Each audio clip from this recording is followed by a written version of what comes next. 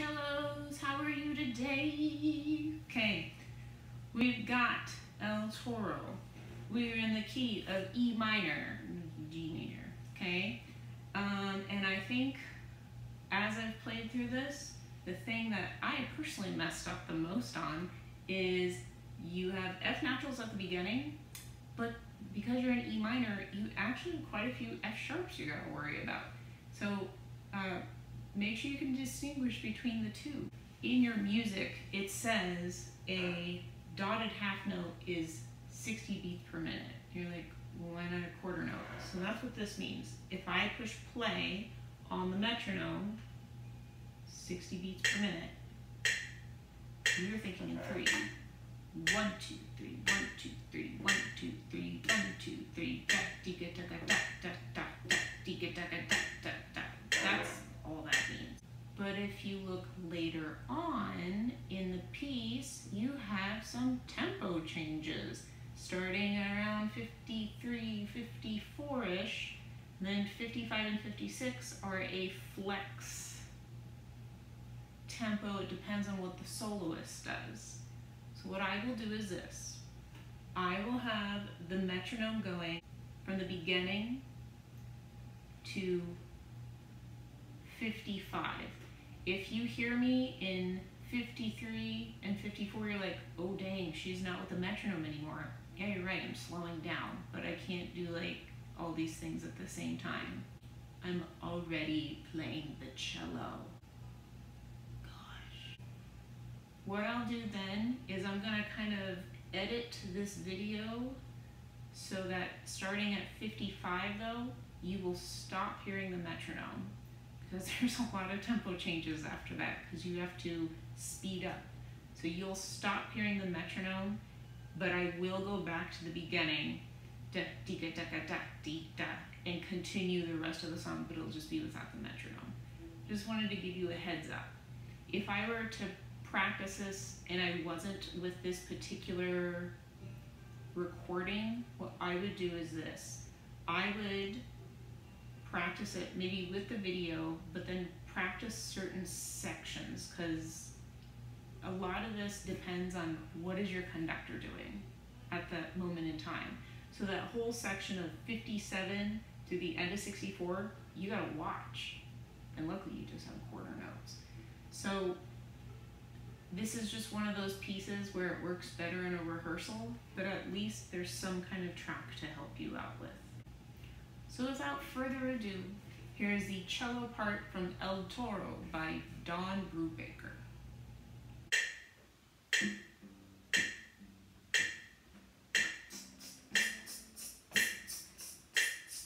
1, 2, 1, 2, 3, ready and play.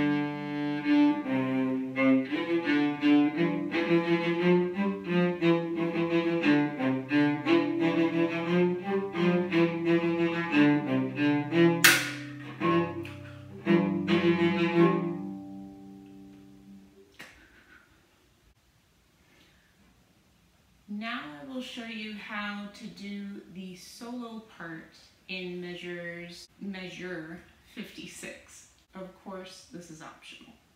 So if you look underneath the first A that you have, this is not going to be an open A.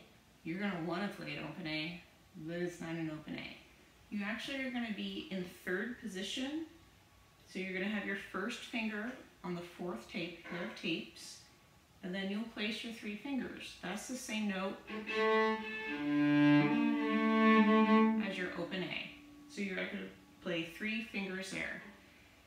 If you see, you play open A and you get to be flexible with that tempo. You actually don't want to play it like straight written like it is.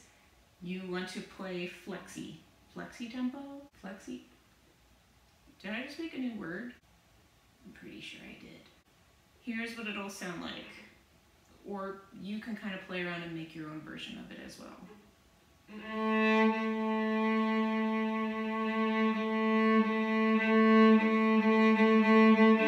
And then you kind of want to make it a little bit more exciting, but then you're like, oh no, I have to move my fingers. So the fingering is stay in third, 3, 3, and then right where your third finger was, that's where your first finger will be going. So it's in normal tempo, not flexi tempo. It'll sound 4, 3.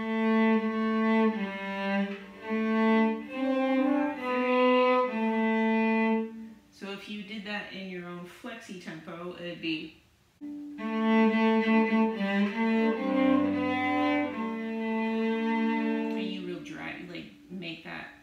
make it juicy.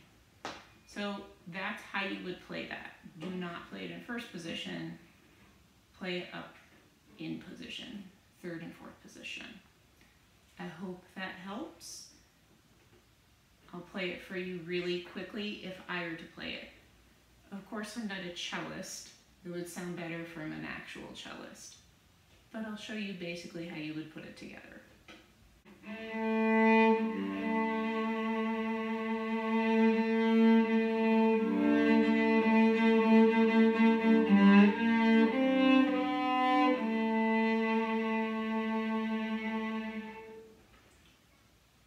Milk that for as long as you can. Yeah. I hope this video was helpful, cellos. I hope you enjoy it. Keep practicing. Bye.